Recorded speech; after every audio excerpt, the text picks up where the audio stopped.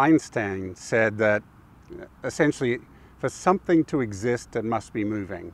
So every single thing in this universe is moving. The interesting thing is that all of that movement in nature has a particular spiraling path. Nature never ever moves in a straight line, no such thing. So that is nature's streamlining principle. When I froze the whirlpool that you see in your bathtub, you pull the plug out, there's the whirlpool.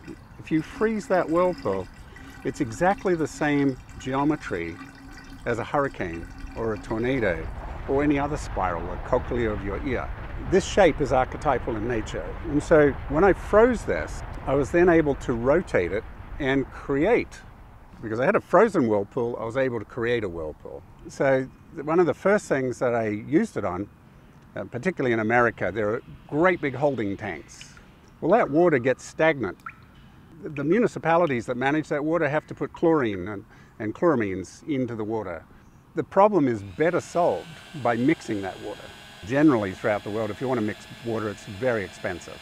I put one of these frozen whirlpools in the bottom of one of these tanks, 6 inches high, 4 inches wide, and I rotated it with a couple of 100 watts of power, a couple of light bulbs of power, and I found it was able to mix an entire tank of water, 10 million gallons, which from an engineering point of view is not even conceivably possible. So from there, I started adapting these shapes into fans. Fans use 18% of the world's electrical energy. They're not terribly efficient.